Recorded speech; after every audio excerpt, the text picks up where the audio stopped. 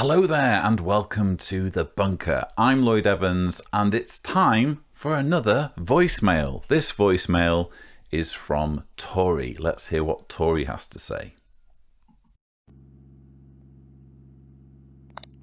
Hey Lloyd, I wanted to call today. My name is Tori Williams. I disassociated myself about a year and a half ago, and I've been trying to be pretty active in the ex-Jehovah's Witness community. I'm being shunned by both of my parents and a few of my siblings. The question I had for you today is, I just found out that one of my brothers, my fleshly brothers, got disfellowshipped, and I didn't know about it, and here I am, me and my sister are disassociated, and he didn't try to reach out to us or anything.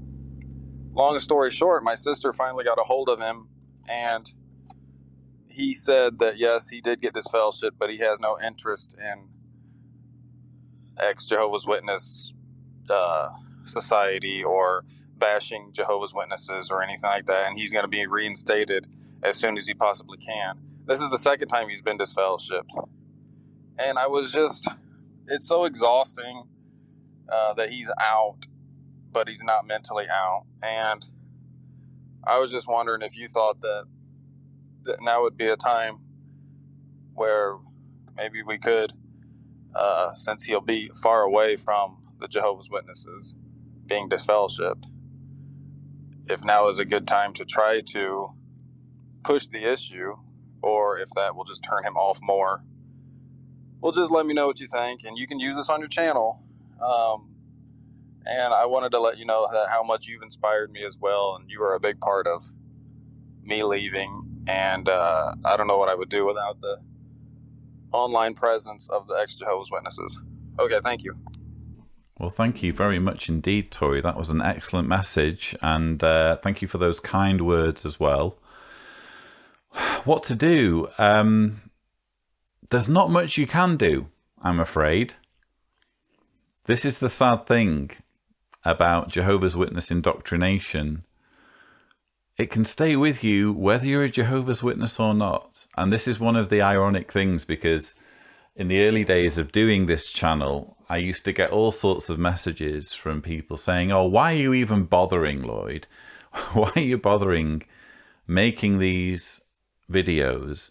All you're doing is providing an echo chamber for ex-Jehovah's Witnesses who already agree with you, because Jehovah's Witnesses can't be argued with, they can't be persuaded. Now, to a certain degree, that's true, although judging by the emails and the messages and the comments I get on my channel, there are believing Jehovah's Witnesses who are stumbling on these videos and the videos put out by other ex-JWs, and they're waking up as a result, because they're maybe at a point in their lives where they're ready to start seeing what the other side of the argument is.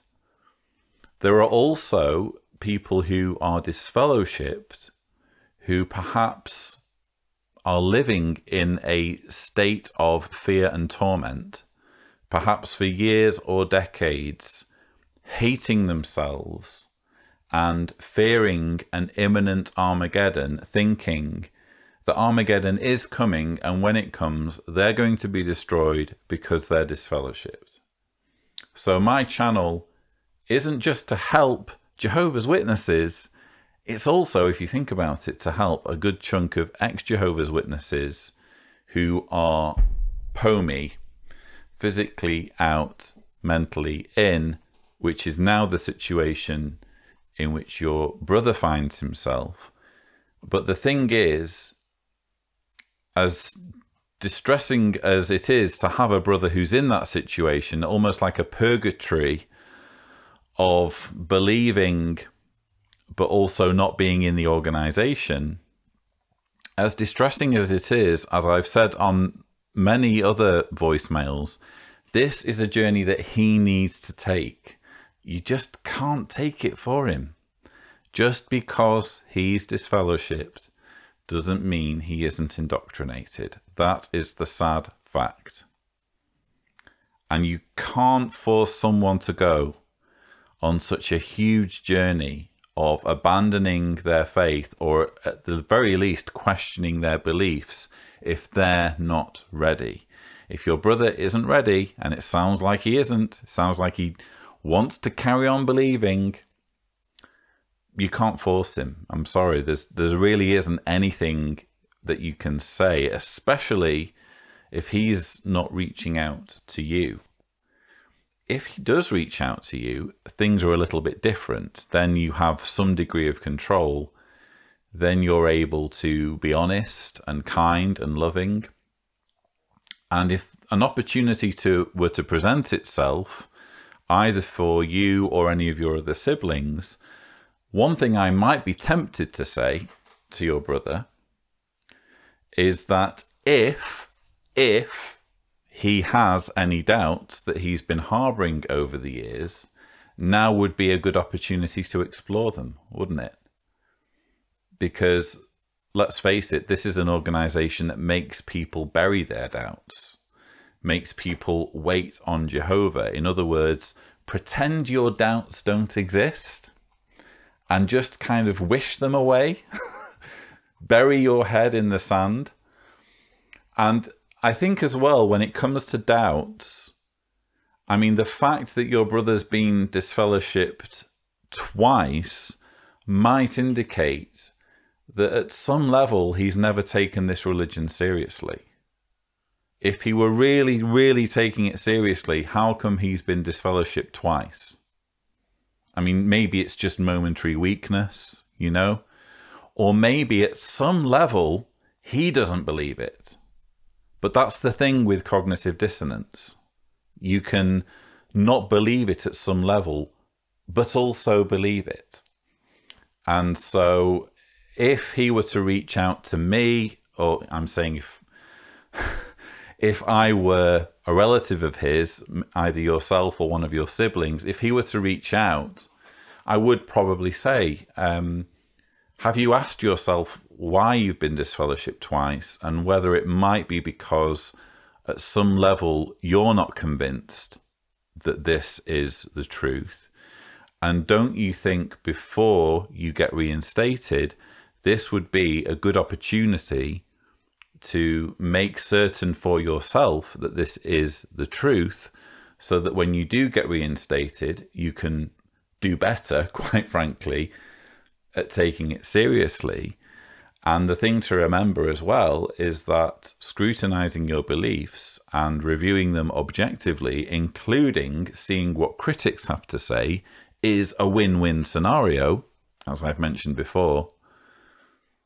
Because if you find out that your beliefs are true and that they can withstand any scrutiny whatsoever, your faith will be rock solid. You'll be like a spiritual Goliath. Nothing will be able to dissuade you from your beliefs, and you might even not get disfellowshipped again. If, on the other hand, it turns out that you're being lied to and exploited and manipulated, wouldn't you rather be able to do something about it? Win-win situation. But if he's shunning you, you might not be able to have that conversation. It depends who he's in contact with. It sounds like he's in at least some contact in order to be able to communicate his wish to not bash the witnesses. I would say this isn't about bashing the witnesses. You don't have to bash the witnesses, but don't you think it's worthwhile finding out whether your religious beliefs are actually true or not? And the only way you're going to find that out is by subjecting them to scrutiny. But again, it might be that he's not even in a position to have that level of conversation. Maybe he's mentally so deep in that even that sort of conversation would be distressing for him. This is something where, as unfortunate as it is, people need to be in control of their own journey, even if they're currently at a place in their journey where they are unable to even think about breaking free or scrutinizing their beliefs. But that's everything I have to say. I hope I've answered your question. to at least some level of satisfaction. If anyone else would like to leave a voicemail, the address to visit is speakpipe.com/Cedars. Please indicate clearly if you don't want to have your message read out on the channel. But that's all I have for you. Don't forget to subscribe to the Lloyd Evans channel for more such videos. And as always, thank you for watching.